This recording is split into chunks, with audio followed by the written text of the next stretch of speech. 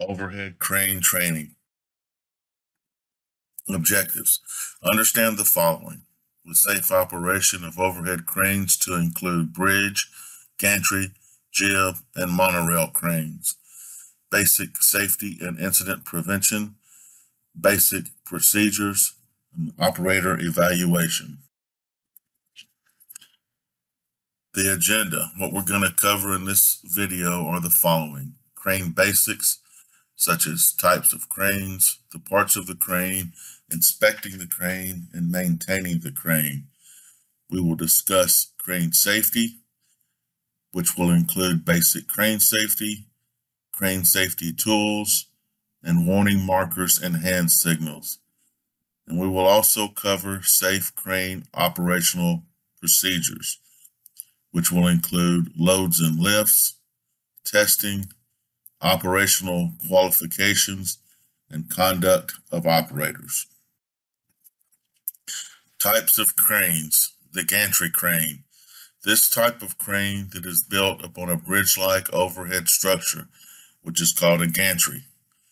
The photo on the left is a gantry crane. The photo in the middle is the portable gantry, also sometimes called an A-frame. And the photo to the far right is a semi-gantry crane. A bridge crane. That is an overhead crane that consists of parallel runways with a traveling bridge. A monorail crane. This is a type of overhead crane that travels suspended on a single rail. The jib crane. This type of crane includes a horizontal beam that extends out to lift and move a load along the beam. There are typically two types, the wall-mounted jib crane, which is the photo on the left, and the floor-mounted or pedestal crane, which is the photo on the right. Crane operation. Roles. There are two main roles when it comes to crane operation. The hoist or crane operator is the person who uses the hoist to lift, lower, and move the load by means of a crane.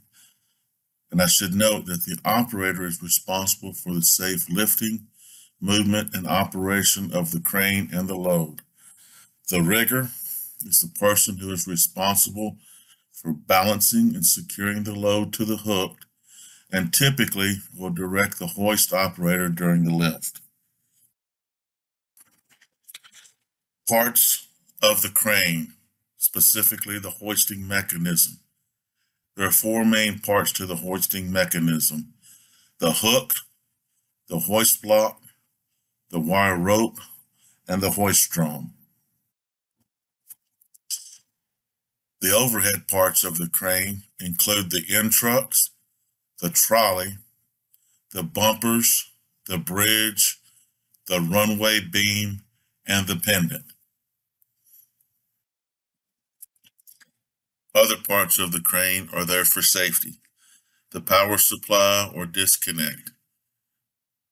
It is necessary to know where that is located in case of an emergency, and power needs to be disconnected from the crane. Also, the operator needs to understand the load rating of the crane involved in the lift, and finally, where the nearest fire extinguisher is in case of an emergency. Inspections. Inspections are one of the tools that are used to help prevent machine breakdowns and accidents. With cranes, there are two types of inspections: frequent inspections and periodic inspections.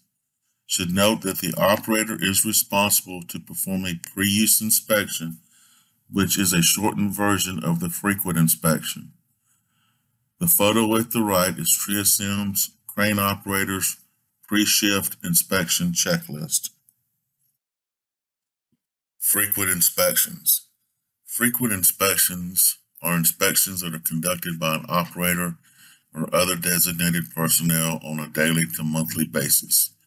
All deficiencies shall be carefully examined and determination made as to whether they constitute a safety hazard.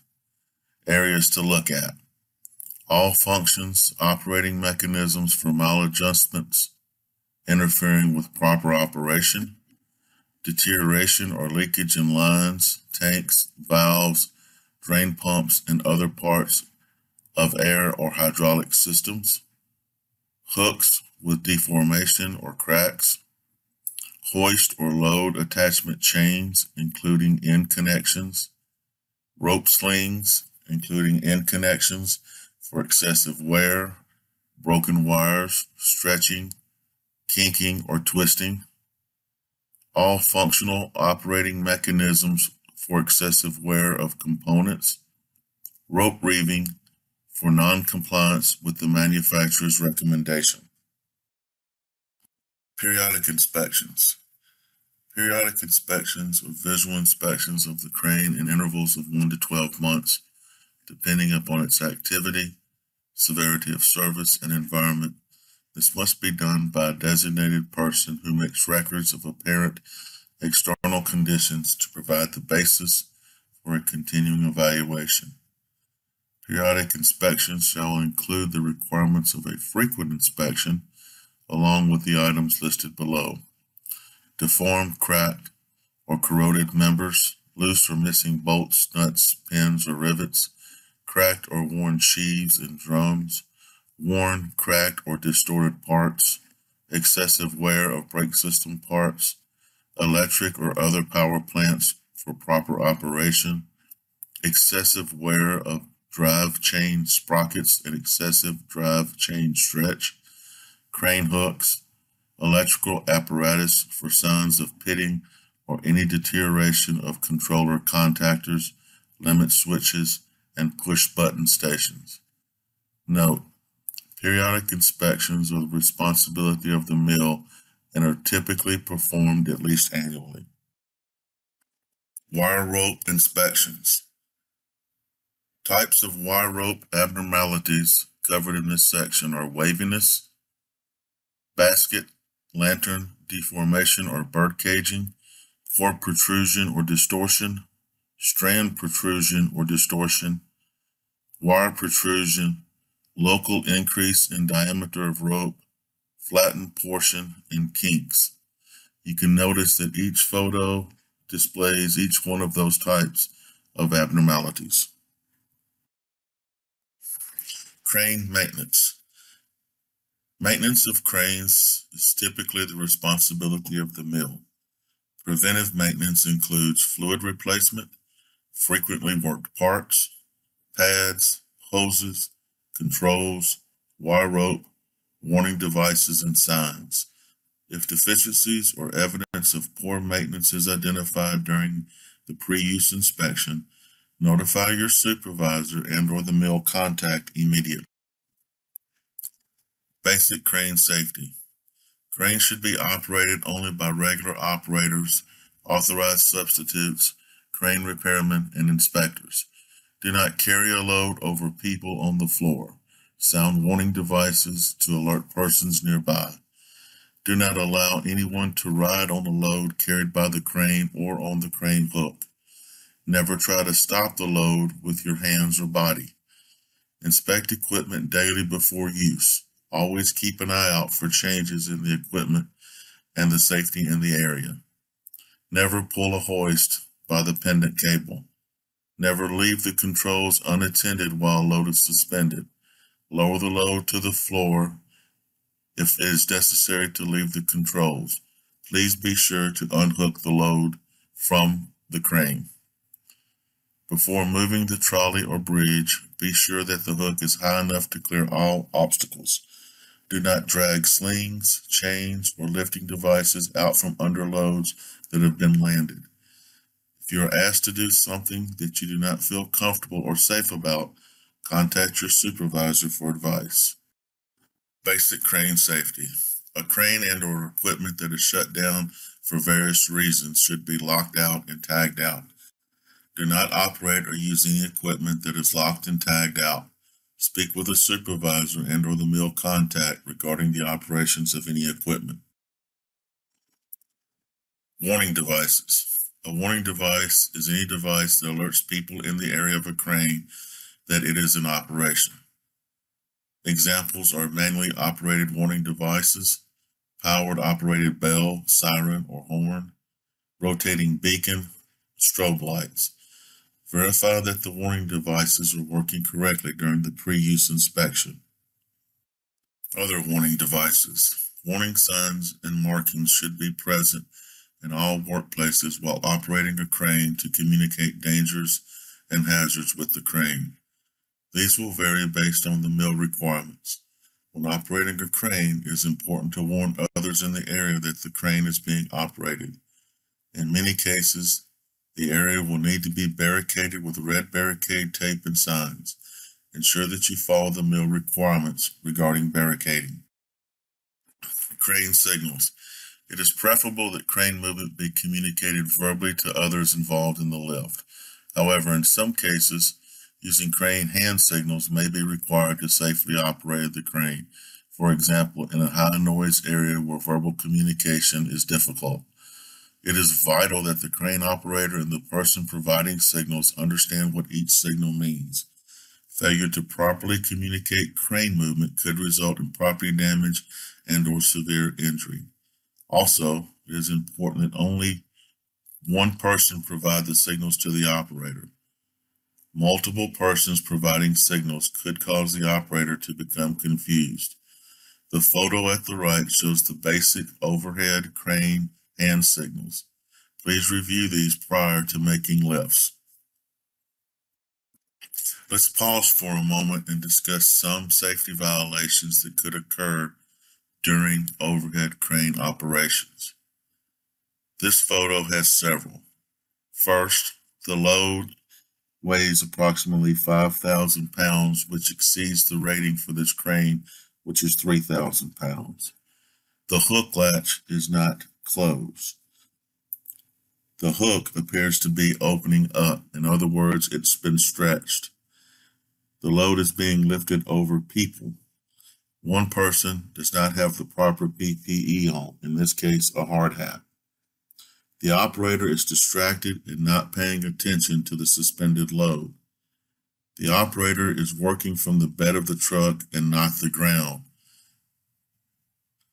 The operator appears to be pulling the crane by the pendant cable. There is also a tear in the sling.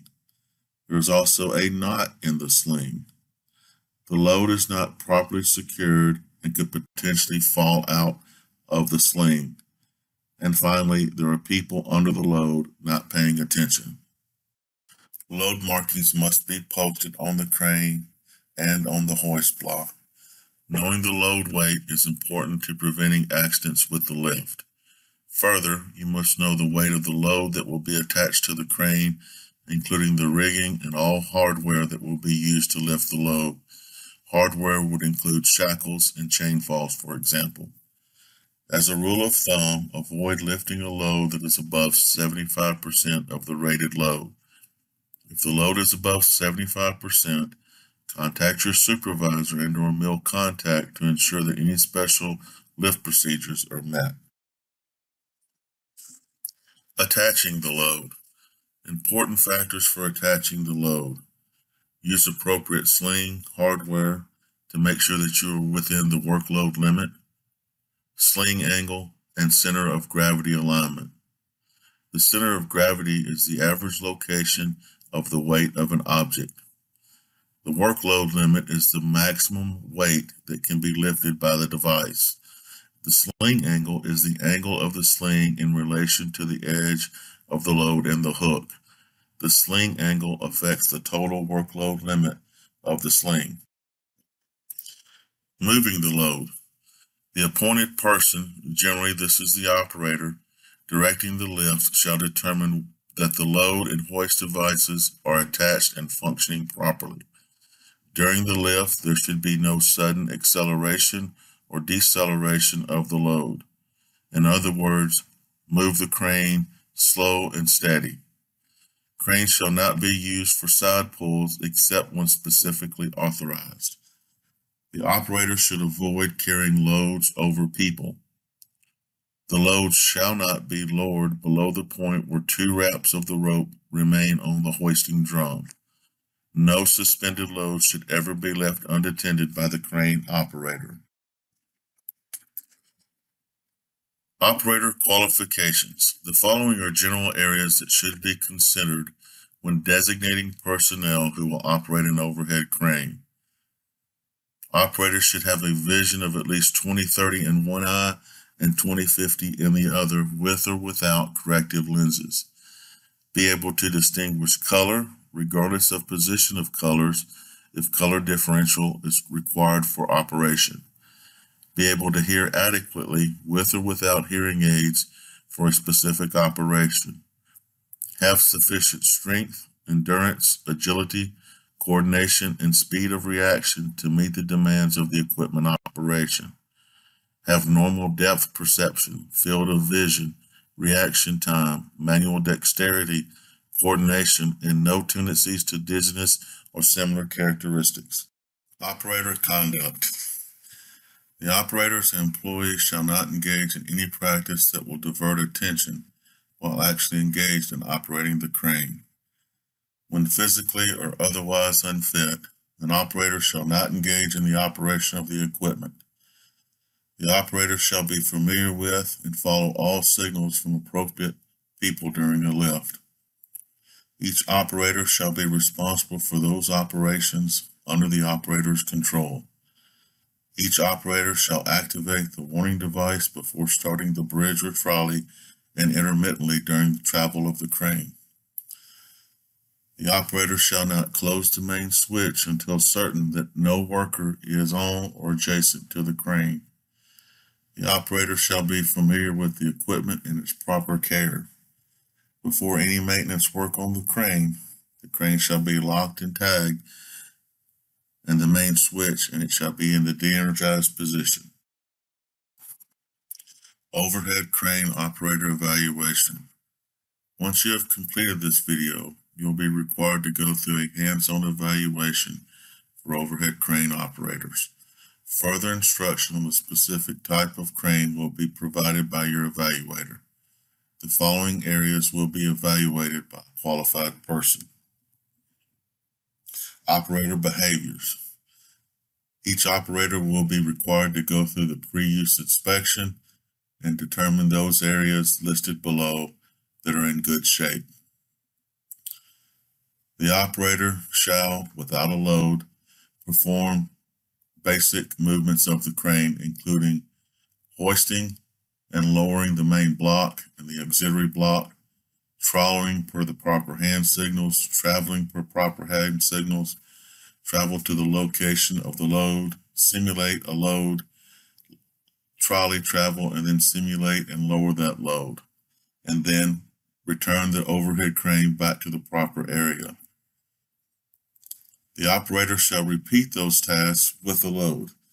Once they have passed all the operations without a load, this part will determine if the operator can truly perform the activities with a load on the hook. The evaluator shall also determine if there are other tasks that need to be performed based on the mill requirements or mill-specific hazards. Once completed, the evaluator will sign the evaluation along with the operator.